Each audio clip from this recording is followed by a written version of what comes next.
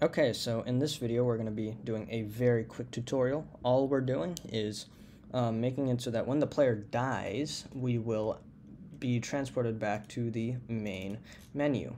And we're going to be doing this on the player controller class right here.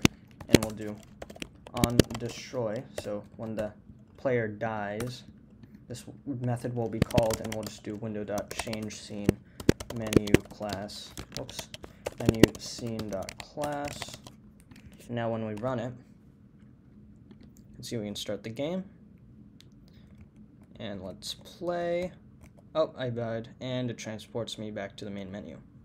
So yeah, that's it for today. Thanks for watching.